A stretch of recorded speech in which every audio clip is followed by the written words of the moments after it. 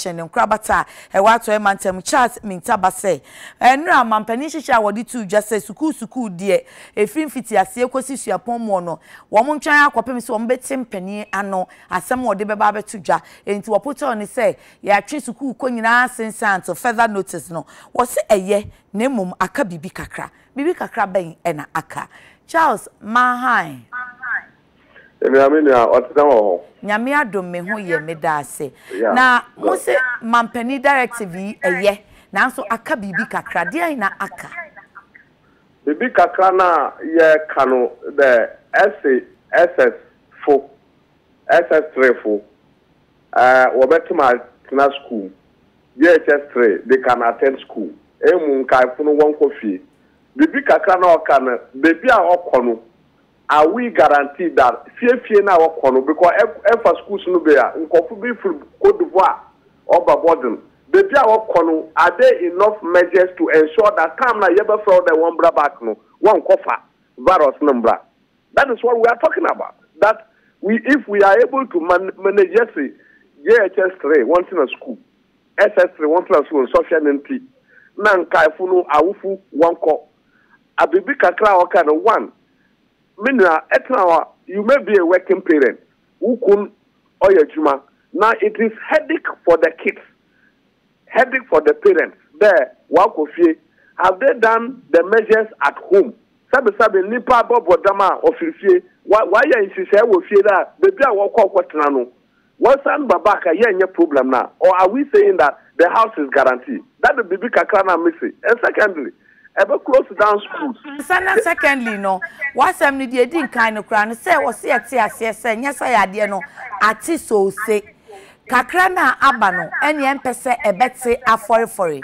And Anshayano waka chre I will go so a wobble the rule. Say a fearful ye nip ankram crown the personal hygiene and Shayano eso.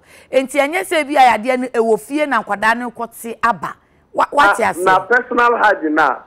Adia nkakrana let's say school DHS3 nkakrana wo hano e share school na eba school ha ya install hand sanitizers every assembly nkakrana wo school no we talk to them about the virus. We ensure that even they are here they are safe. So even na yetime share na one hour DHS3 they are safe no.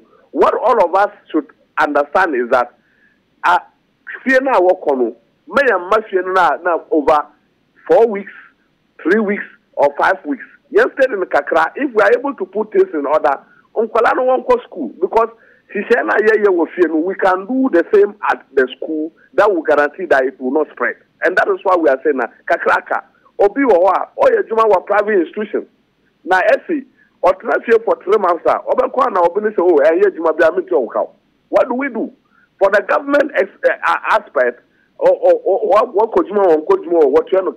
But I tell you that if this thing continue for 3 months, now be a few people in the private sector, not private sector, no compromising the role of government.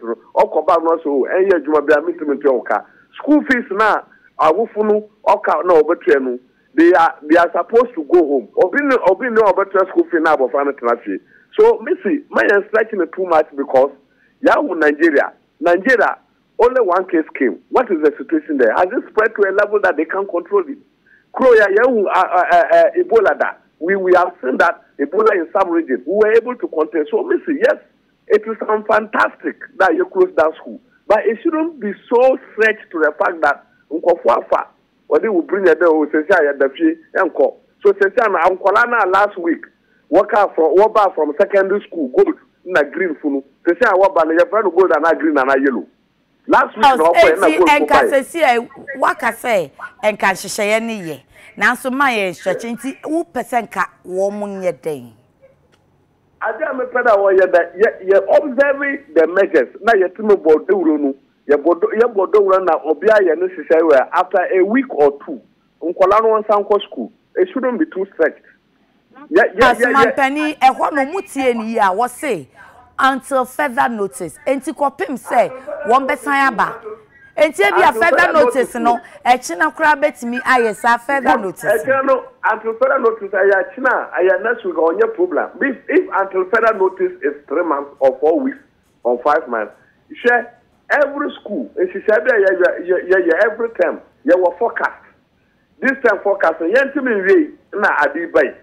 so are we saying that we are going on vacation by force? That is why we are thinking loud. That, okay. Oh yes, but what is the assessment unit? Abon kofuna ewo na woba move around now even for months time or even 4 months time or 4 weeks time to say no you better. What mechanism are we putting to assess that, to get that feedback? So them no. After a week, we know that everybody is. Now, Charles, me musa wasem kakra. Na wonim say ansana mampani directive bebe kra na awofo ni bi ankasa ma wo ma no wo mu school dada. Yes, some are doing, but even after the directive, Obinu the one baba school, even with the directive. Mofama bebre, wo school and I'm omo. Yes, one coffee. I'm paying some money. You be allowed. So we have to ask them. But then, private schools no be basic private schools no be or run a boarding system. Are you get it? One run boarding system.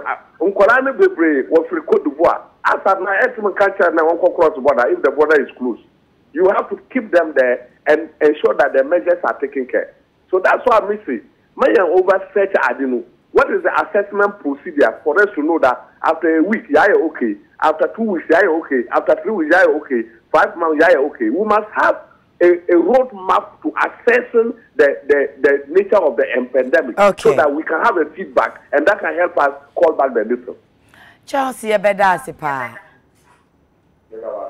Charles Mintaba, a PRUMA Western Regional Private Schools Association, and Yenina Abonko, and Comiso, and a Deru Asia Passion. No, Siam Pai Mukasebo, Jamuna, and Casabeba. Copim Sababani, Obado, before Yakrama, Missy Hamamu, and Nisha, Adiana Risi.